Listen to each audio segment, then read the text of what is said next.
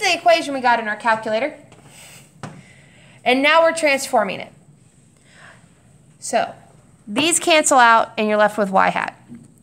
This side over here is going to be a little bit different. So we're going to do 10. Now, with logs, if you guys ever remember with logs, you're going to write 10 log x. And this number right here becomes the exponent.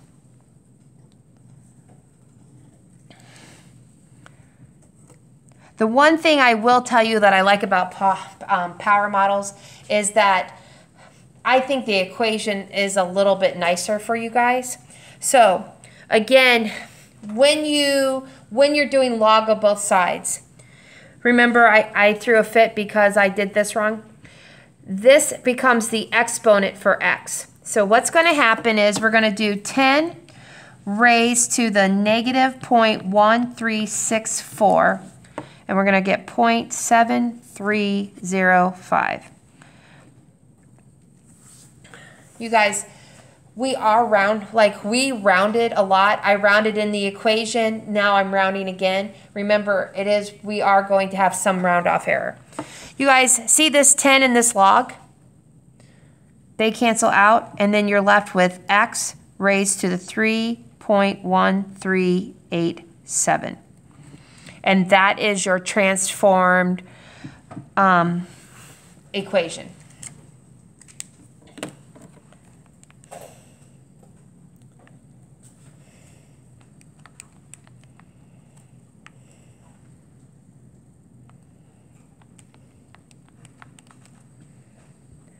So let me show you. So what I did is, you don't have to do this, and I'm just showing you, okay? I think that I want to show you stuff, but at the same time, I don't want you to get so wrapped up in the calculator. I want you to remember that someone's doing this for you, but I want to show you. So what I did is I went into my calculator, okay, and into the y equals, and I typed in the equation that I just transformed, okay?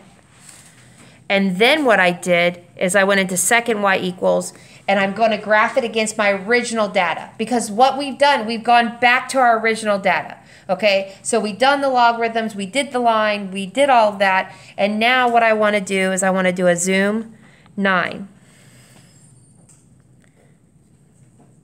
Okay, that would really work well if there was a line that would be graphed.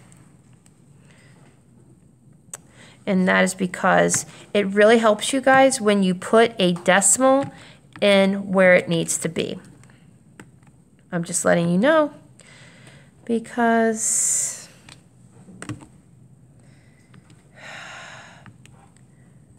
try number 2. Here we go.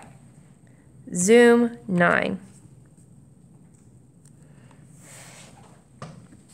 Okay, try number 3. Because the third time is the charm. Boom. There we go. That's what I'm talking about. Okay? So, now, there's a couple of things. It's not perfect, right? It doesn't go through that last one. But we did do some round off error. So, if we changed a couple, but that is, why are you guys okay with that? Is that not what you got? I don't know. I think I did it wrong. What we've learned today, okay, is a power model, log,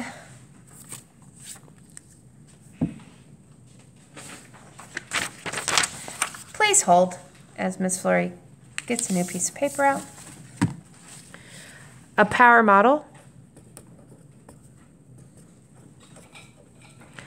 is log x versus log y, right? And what that means is it takes the logarithms of both the explanatory and the response variables. We also learned that a power model could almost look like an exponential model.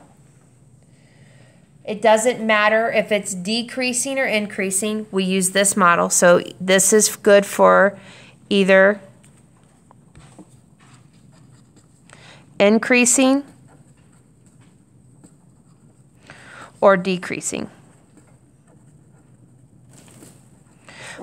But we also learned today that You cannot use a power model if you have a 0 in your explanatory data, okay? So, but does not work for any 0.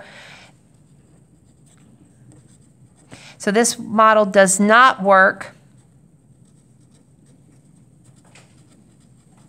for zeros in the explanatory data.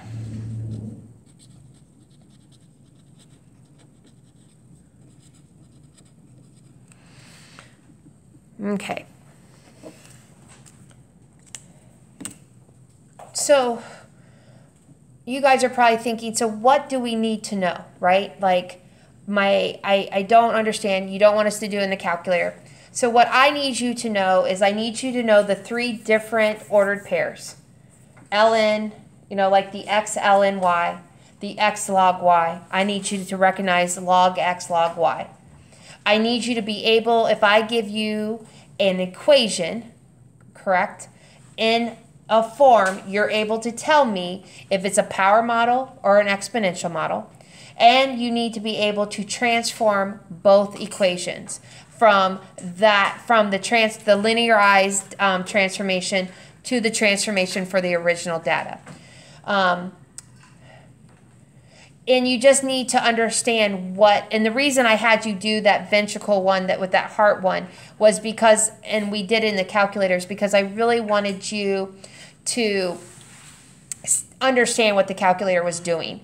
You don't have, because what will happen is, okay, did I take the logarithms? Did I do this? We get so wrapped up in hitting buttons on our calculator that we're losing sight of what's better.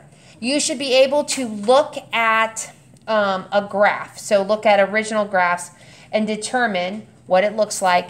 And if you can't decide if it's an exponential or a power model, we would decide on the correlation. We would look at correlation next. Okay, so what they'll do is, what they're interested in is, can you look at a residual plot and determine? It goes back to the same thing. If our data is nonlinear or linear. And then, can you pick out the best graph to linearize, and can you linearize a set of data? I think that's it for today. You guys have any questions for me? So on Monday, what you guys will do, because obviously I do have an assignment, but I'm going to put it up Monday. There's going to be 2 things on Monday. There's going to be a cumulative review that I'm going to have you guys start. And then I'm going to have a worksheet for you guys to do. If you're here on Monday, I'll print it out for you. If you're not, it will be online. Hybrid Bees, it will be online for you. And this video will be up. I'm pretty sure that this is, hopefully it's okay. And I think that's it.